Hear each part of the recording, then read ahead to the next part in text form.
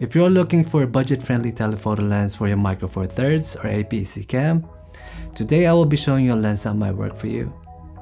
Hello everyone, my name is Wayne, and in this episode we are going to be taking a look at the Canon FD 35-105, an affordable vintage telephoto lens.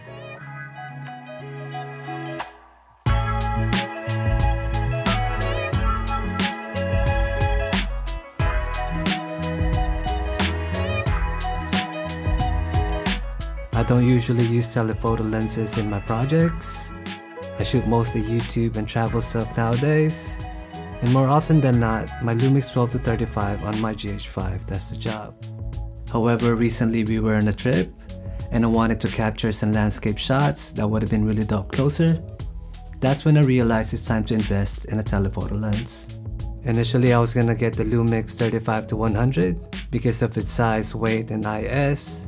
But at around 900 bucks, it was quite expensive, and it's also going to be limited to Micro Four Thirds cameras, so I won't be able to use it if I go full frame. I remember coming across the Canon FD 35-105 before because I'm a fan of vintage lenses, so I figured now is a good time to see if this lens would work for me. I'm not going to go in depth about the history and the specs of this lens. What I am going to cover are the features that I loved, and also the things that I disliked when testing this lens. As far as positives, first of all, what I love about this lens is the price. You can get this lens for about 100 bucks plus the cost of a lens adapter, which I recommend getting a focal reducer. I'll explain why this is important later in the video. I shoot with a GH5, and with the crop and the focal reducer, I'm able to get a pretty good telephoto range of about 50 to 150 mil. And if you get an FD2X teleconverter, which I already own since I have other FD lenses, you can get about a 300mm telephoto lens with this combo. I'll link all of this below if you guys want to check it out. I love the colors and the image quality that come out of this lens. It's not overly saturated, and for lack of a better word, to me it looks filmic. It's also not super sharp compared to modern lenses, which I also like. I usually soften my images a bit anyways, because the GH5 produces a very sharp image. The focus and zoom rings are really nice and smooth to operate. I find rack focusing using this lens easy to execute. It has a macro functionality at 35 that you can activate by sliding the switch.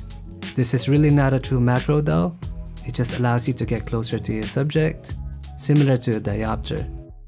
This being a manual lens, I also like that it has a constant aperture and that it can go wide open at 3.5. Some of the cheap telephoto lenses I've found have variable aperture, which I'm really not a fan of. As far as the negatives, which are mostly to be expected because this is a vintage lens, the first one is this lens flares quite a bit.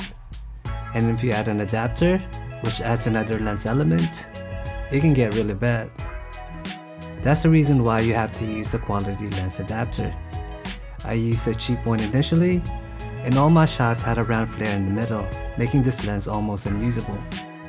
I recommend getting the Roxin FD focal reducer or something similar. This reduces flare significantly. However, you are still gonna get a circular magenta flare if you point your lens in a direct light source.